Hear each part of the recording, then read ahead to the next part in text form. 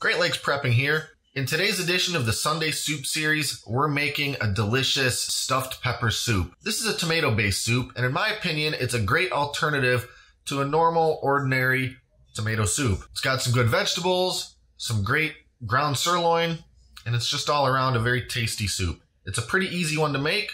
Doesn't take that long compared to some of them. So let's get started.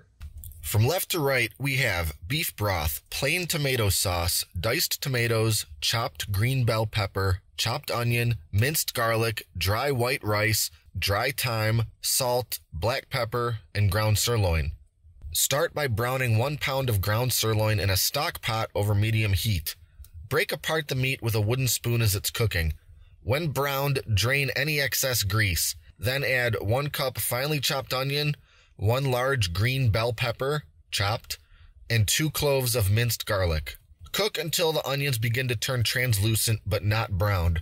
Now add a 29-ounce can of diced tomatoes, a 15-ounce can of tomato sauce, 14 ounces of beef broth, 1/4 teaspoon dry thyme, 1/2 teaspoon black pepper, and 1/2 teaspoon salt.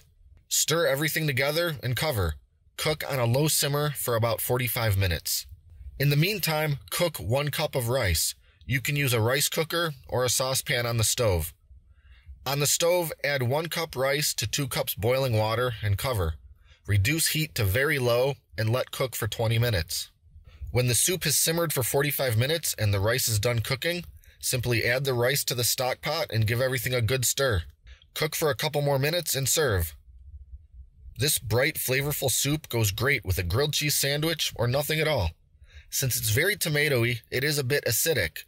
Some people like to add a small amount of sugar to a soup like this to cut that acidity a bit, though I prefer it without. This recipe is great for a day when there isn't a ton of time to spend making soup. It's mostly throwing ingredients in a pot and letting it simmer.